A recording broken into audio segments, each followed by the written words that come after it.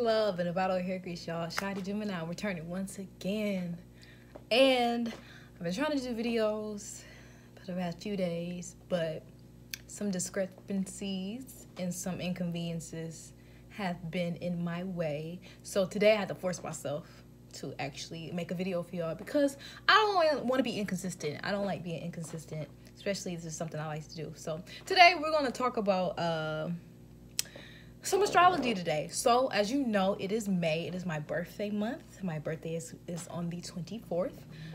And currently the sun is in Taurus. Okay, in topical astrology. Okay, the sun is in Taurus right now. So I just wanted to talk about the significance in Taurus, really the focuses that you should be taking when it's Taurus season, and just to get a description on the second house in your birth chart, which is ruled by Taurus. Okay, so what do we know about Taurus? Okay, Taurus is known as the bull. Okay, Taurus season starts, I believe, April 20th to like May 20th, May 21st, something like that. Taurus is ruled by Venus. So naturally, Taurus likes nice things. Okay, Taurus likes luxury.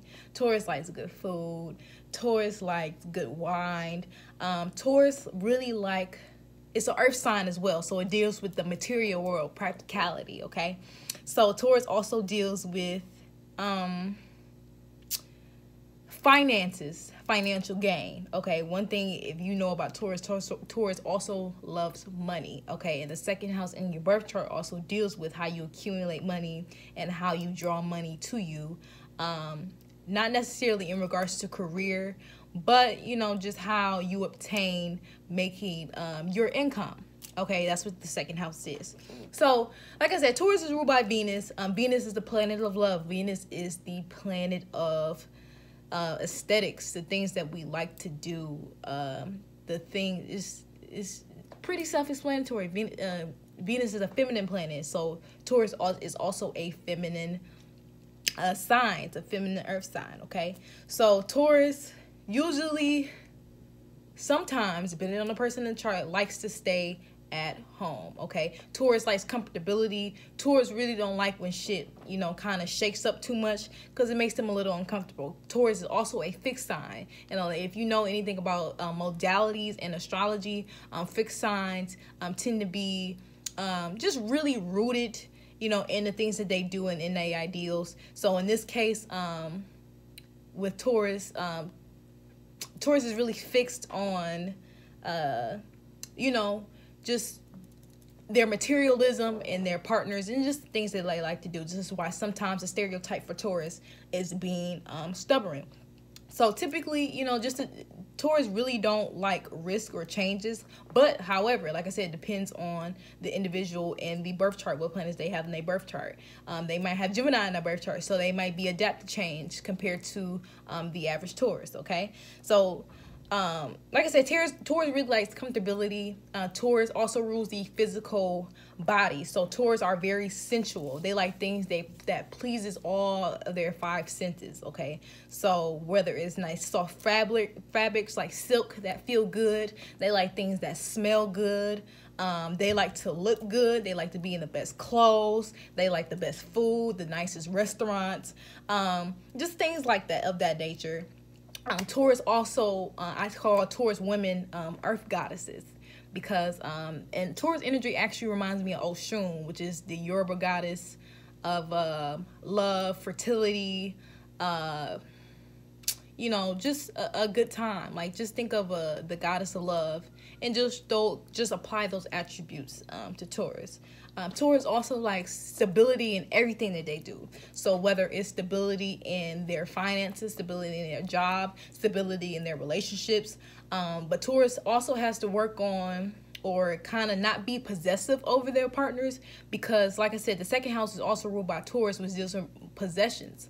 Okay, so Taurus may see their partners or their lovers or their loved ones as their possessions, and they may be a little possessive in love. You know what I'm saying? Which is good to some extent, but being overly possessive, you know, can cause some riffraff, and it's not really, you know, that good. In regards to relationships, Taurus also likes predictability. They really don't like things in their relationship to change.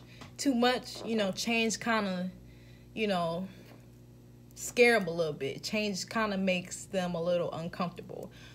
Taurus, especially Taurus women, they like men who are financially stable, who have some type of money, who can provide, who can support their lifestyle. So support their lifestyle of luxury, of glamour, of comfortability, of sensual, nice things, okay? Also, another thing about Taurus, okay, if you're not buying them nothing or providing them with any type of financial stability, similar to Capricorn, or you're not taking them out whining and dining, Taurus, don't expect to go no further. If you know, conversation is nice with Taurus, but Taurus likes to be wine and dine. So if you're not spending no type of money on Taurus, don't waste your time, honey. Say yourself, you got to come with that bread, okay? Just a little food for thought. But Taurus, I have Venus in Taurus, so a lot of these things I can relate to as well, because I like, you know, I just like a good time. I like to, you know, go out by myself. I like to go to restaurants. I love wine. I just like to feel, good. You know what I'm saying? I just like earthly things. I like nice shit. You know what I'm saying? Like the store-bought, I like quality over quantity, okay? It's like I rather have the Bounty paper towel rather than the Great Value, the knockoff paper towel, okay? Taurus also likes quality, okay? Cheap shit is not going to work with Taurus. The low budget shit, it's not really going to work with Taurus, okay? Taurus likes the nice quality shit, and they also probably like to spend money on that quality too, no matter how much it costs. But in regards to money, sometimes Taurus can get themselves into debt because they can be overspenders and not really and just really overspend in luxuries, like spending too much money on food, spending too much money on vacations, spending too much money on clothes, spending too much money on accessories, and just nice things in general. So Taurus has to really watch out for that. But overall, Taurus is I love Taurus, honestly. Taurus is just such a nice energy. It just makes me just feel so good. But yeah, so if you want a Taurus, make sure that you got some type of money, you know what I'm saying, behind you, you know what I'm saying, because that broke life don't really work for Taurus. You know, they got to get it how they get it, you know? Most of the time Tauruses are very resourceful, so they can really make $1 out of 15 cents out of nowhere, okay? So even if they have like $30, they're going to make that $30 stretch for the week or for the week and a half or whatever the time being. Because I noticed that about a lot of earth signs. The earth signs are Taurus, Virgo, and Capricorn. They're very resourceful. So wherever they have at the time, they make the most of what little they may have or what large they may have. They are very resourceful with material things. You know what I'm saying? They can really make the smallest thing stretch, or they can make a way, in regards to materialism, they can make a way out of no way, okay? That's one thing I really do like about Taurus. Taurus also has to watch out for the tendency to over-identify with their possessions, okay? So having own self, especially sons in Taurus, and I also have my son in the second house too, so I'm kind of guilty of this as well. So Taurus has to really be careful of not really associating their identity with what they have, with their possessions, okay? Meaning not overly associating your identity with money or the kind of car that you drive, like the Benz that you have or the house that you have. Taurus has to really watch out for not making their material life their identity, okay? This is where I'm going to go ahead and make this transition where your second house comes in, okay? So I have a chart right here. This is actually a chart I did on a client, but I'm going to keep it semi, you know, confidential because I don't want her business out like that. But so if you see right here, this is her ascendant sign, okay? This is the first house, and the second house is located right here, okay? So everybody has a second house, obviously. in their birth chart. Okay, so your second house, okay, as I stated earlier, determines how you gain materialism. How does wealth come to you? How do you gain your income? Okay, it also rules your values. How do you value yourself? That's another thing about Taurus. Taurus also are really fixed in the things that they value. Taurus also has really great values behind what they do. So this can kind of go into the stereotype of Taurus being stubborn. It's because, you know, their values and what they value, they kind of don't want to go against the grain of, you know, the shit that they value. I mean, I don't blame them. I mean, shit, you know. But anyway, like I said, your second house also rules your early childhood, okay? But in regards to how financially your childhood was, okay? So looking at your second house, you can determine what kind of financial lifestyle that you had, okay? Were you well off? Were you wealthy? Or were you, you know, kind of struggling early in life in regards to your lifestyle, okay? Your second house in your birth chart also tells you how you gain and how you lose money. Okay, so like, for example, if you have Aries in the second house, okay, Aries is known as being a little impulsive, a little doing first and then thinking later. Okay, Aries is really notorious about that. So if you have Aries in the second house, you can be an impulsive spender. You probably, you know, get money fast, but just as fast as you get it, you lose it, because Aries is very not really a very practical sign. Aries is a very action-oriented sign. Like I said before, they act first and then they think later. Your second house also determines what brings you physical security. Okay, what physical things bring you inner security. Okay, second house also deals with your self-esteem. How do you feel about yourself? What kind of values that you have? Also, it rules your materially, what do you desire? Okay, so for example, I have a natural chart. Okay, so Taurus is located, because I'm an Aries ascendant. Taurus is naturally located in is the ruler of my second house. So the things that I value financial stability. I value financial security. I value, you know, nice things. I value luxury. I value wealth. Those are the things that I value, okay? But somebody who had maybe a Scorpio in the second house, okay? They may value sex. They may value deep transformation. If you have Scorpio on the on the second house, I'm sorry, then you can accumulate your wealth through your in-laws or an inheritance, because Taurus is opposite of Scorpio. Each sign has an opposite sign. Okay, so you can't talk about one sign without talking about another, because they both have different qualities, but they express them differently because they're on the opposite sides of the polarity. Okay, so how Taurus deals with your financial security or your finances or your income, the opposite of that is Scorpio, which deals with other people's money. Okay, so this is why a lot of Scorpios, they say, make good stockbrokers or good accountants, because Scorpios are really good at handling other people's money. And so if you have Scorpio in the second house, you can attract your wealth through your in-laws, or through a spouse who's passed away, or just through another family member.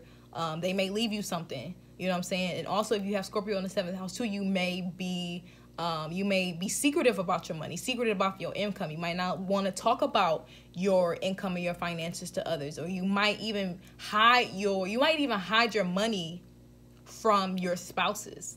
Okay, I've seen that happen. I've seen that happen with people in the second house.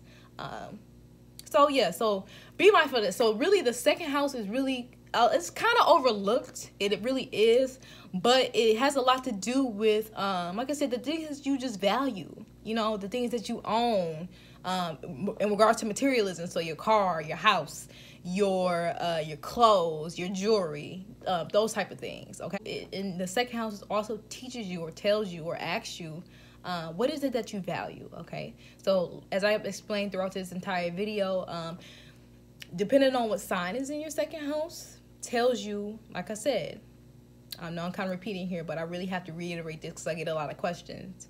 The sign in your second house determines what you value, how you accumulate income, how do you view yourself in regards to your self-esteem.